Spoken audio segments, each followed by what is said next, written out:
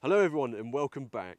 Besides me I have my 2003 Porsche Cayenne Turbo 955. This is Porsche's first SUV and I suppose you could also say it's its first luxury vehicle. As a result of that, that means this car's got many weird and wonderful features. Some that I found on the internet and some that I found just spending lots of time with the car. So I thought, why not share this with you guys and have a little walk around and show you all the weird and wonderful features this car has. Okay, we'll start off with a feature that I think most people know, and it's the key. This is the key fob for the car. And look, it's got headlights just like the Porsche does, just a bit, so it mimics the car. I think that's a really cool touch. But let's go inside and unravel the other features we have in the car. Next up, if we come to the armrest and lift up the second compartment, you will find a rubber mat. And if you lift up the rubber mat, you will also find this metal tool.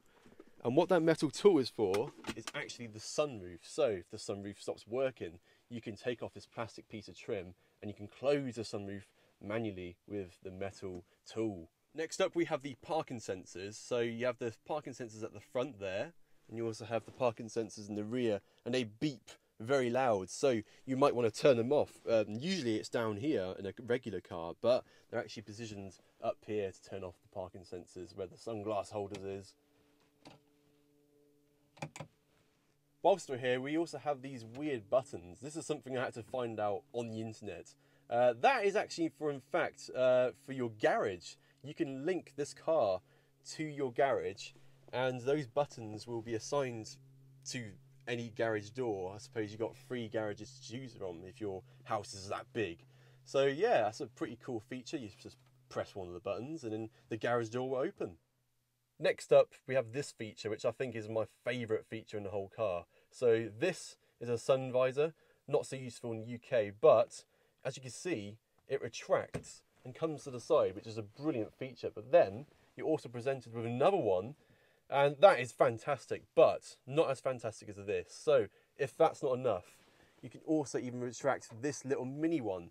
And well, if that's not enough, as you can see, I'm not sure if you can see it in camera, but there's even this little sun strip, which I'm not sure is standard, but I think it is.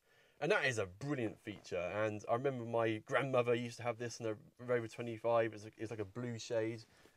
Yeah, so you're definitely protected from the sun in this car. Next up, we have this brilliant feature. So imagine it's been a long, hot, sweltering day, and oh no, we've all done it. We've left all the windows open. So fear not, if you get your key and put it into the barrel and then hold it to the left, all the windows should start going up magically. And look, all 4 windows going up, and I didn't even have to get into the car. If we come to the glove box and open it up, you will find that it actually has aircon, so you can have chocolate milk in there and keep it refrigerated.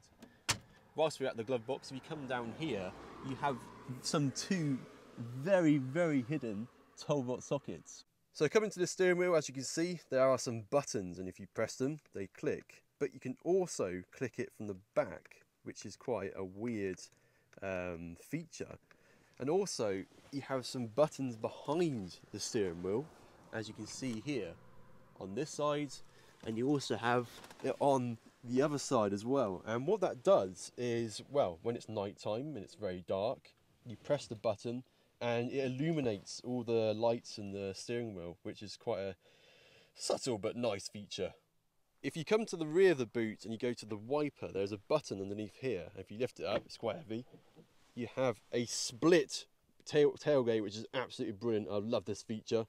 And then if you open it up, you are surprised. So when you lift up the tailgate, it says Porsche on the inside of the glass.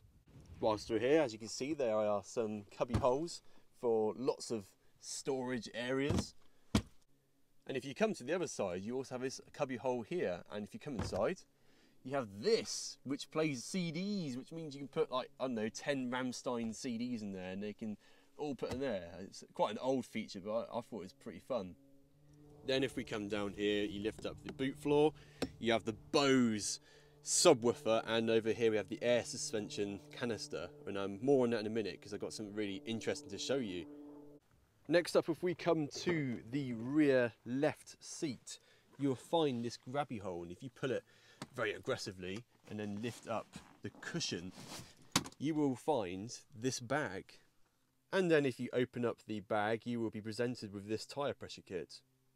Now, if we come up to the bottom of the driver's door, you will find this valve. And that valve is for the tyre pressure kit, which feeds off of the air compressor. So if you face some very perilous terrain or your road abruptly ends, you can use the tyre pressure kit to feed off of that tyre valve, and you can inflate or deflate your tyres to your heart's content to suit the adverse terrain you face. Then whilst we're down here at the driver's seat, you will find this little cubby hole, and if you pull it out, you're presented with a fire extinguisher. So if your car spontaneously starts to combust, then you can put the fire out immediately. And what's even more impressive about the fire extinguisher is that it's even got its own personal name. It's called Gloria. Next up, we come to the seat base, and you'll find various different buttons for your electric seat. But you also have this little button here, up or down. And what this does is controls the height of the seat belt. So if you're really short or really tall, then you'll always have a comfortable position and you won't be suffocating. Lastly, we have this feature. So if you have bi-xenons and you hold down the screen washer fluid long enough, you should get a spray of water or spray of a liquid on your headlights. And that's of course if your lights are on, because if it's dark and then you get dirt, then it'll clean it. But yeah, just another interesting feature to have in your Porsche Cayenne. So there we have it, everyone. I really hope you've enjoyed these fascinating features as much as I have. If there's any that I missed out, then please do let me know down in the comments below. But other than that, thank you very much for watching, and bye for now. Did it work? Yes.